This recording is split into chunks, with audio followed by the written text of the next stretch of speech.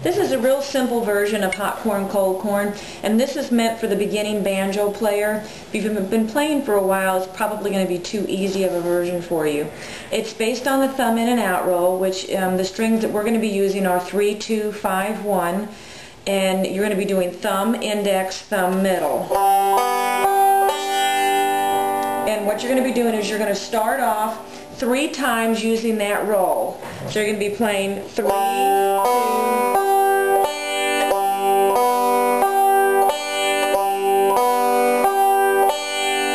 and then at this point you're going to need to fret the 4th string at the 2nd fret and then play that string opening. And there's a little bit of a rest between when you do that. So from the beginning, 1, 2, 3, 4.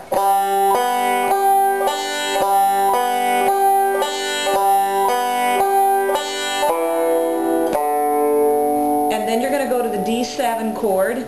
So you're going to put your first finger on the 2nd string, 1st fret, middle finger on the 3rd string, 2nd fret, and you're going to do that same roll again, 3, 2, 5, 1.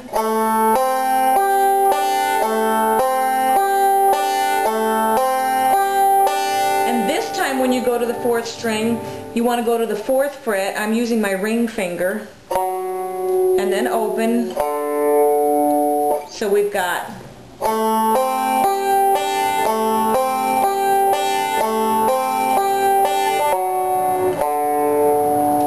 we're going to go back to G. This time we're going to do a slide on that first note. So when you play 3, 2, 5, 1, when you hit the 3, you're going to be sliding from the 2nd to the 3rd fret. Make sure you don't release the pressure here on your left hand or you won't hear a good slide. And then 2 of the same roll, open.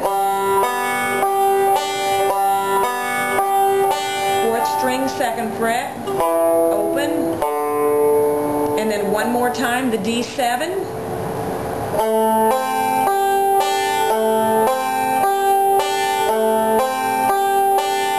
4th string, 4th fret, open.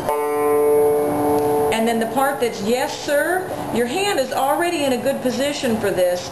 Once you fret here, use your middle finger, 3rd string. You're playing the 3rd fret. Hold it before you slide. And you're going to the 4th fret, and then you're going to do a G lick here.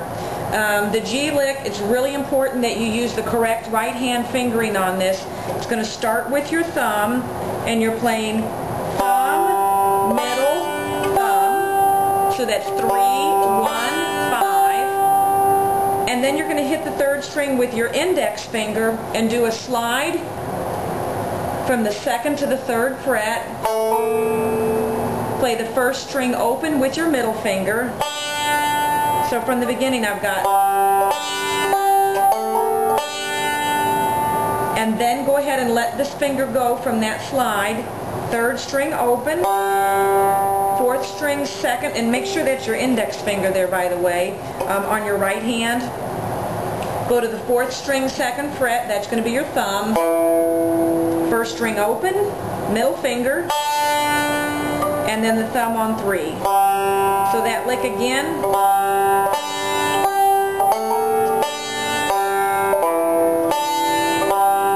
And I'm going to show you real close, right hand again.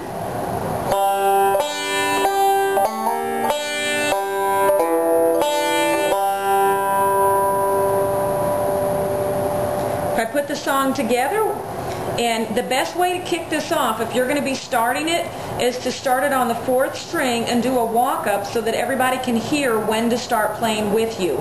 So add this to the beginning of the song. It's all on the 4th string. Open, 2nd fret, 4th fret, and then play the song. So we've got 1, 2, 3, 4, 1.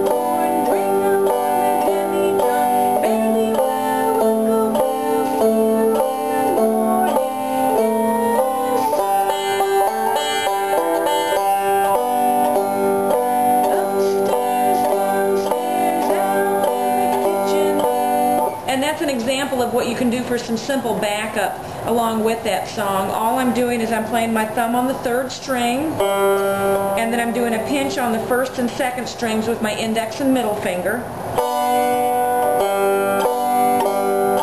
And this song just has 2 chords in it. It's G and D7. So with those 2 chords, you can play through the entire song with a group of people.